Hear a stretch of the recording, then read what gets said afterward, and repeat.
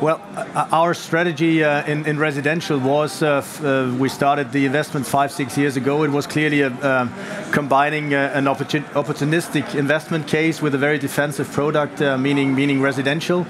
There were not such big players, listed companies that we see now in the German market. So we bought opportunistic residential stuff. We had a very progressive asset management case. We reduced vacancies, brought down costs, etc. And actually we waited for the market to get more mature, and sold actually to now the bigger listed companies that, well, their costs of capital are significantly lower than the ones that we had in place, and that was the reason for us to sell off our residential.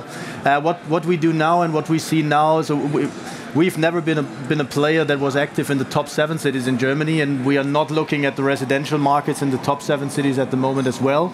What we are interested in and what we are trying to find out are the so-called swarm cities, the secondary cities in Germany, based on very robust German Mittelstand, so-called, where you have this young generation between 25, 35 that are looking for smaller units, but have the possibility not only to study but also work in these secondary cities.